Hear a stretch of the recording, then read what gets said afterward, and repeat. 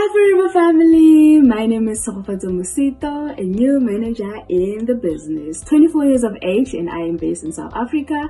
And today I'm going to share with you how to build a successful business with Forever. Number one, you need to make sure that your mindset is fixed. Remember that quote that says change your thinking to change your life. You need to make sure that your thinking is positive. Number two, you need to make sure that you are confident in yourself. Confidence is attractive.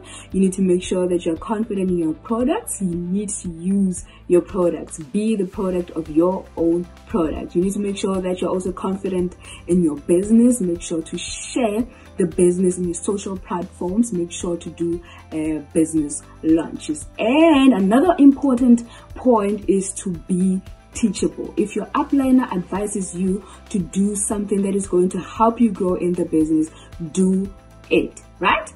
Plan with your upliner. Plan with your upliner. And then also have a team working spirit. Make sure to look after your team members. Another important point is to de-associate yourself from negative people.